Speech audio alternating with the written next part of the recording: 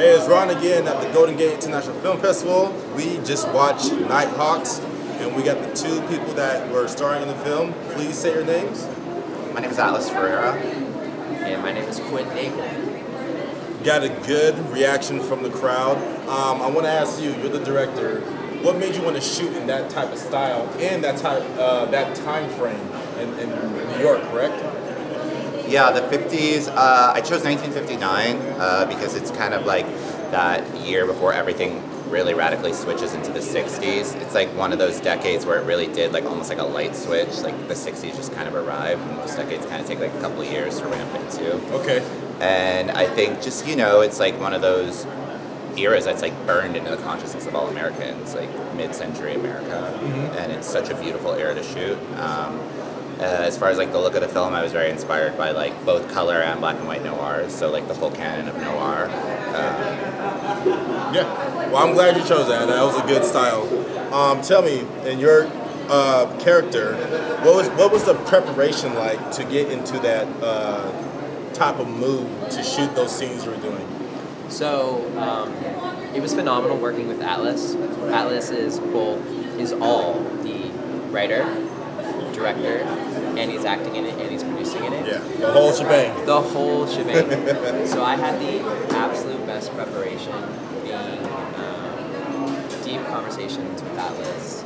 I did a lot of work in looking into 50s films, texts. I watched a lot of like Leave It to Beaver. I watched a lot of like Anthony Perkins. I watched just everything I possibly could to get myself in that mindset of the 50s, the cadence, the rhythm, the style of people, and just how they existed are going to be a very specific sort of way. So as much as I could possibly do to get myself into that space and that mindset of conformity, structure, and ultimately like a grand sense of decorum too.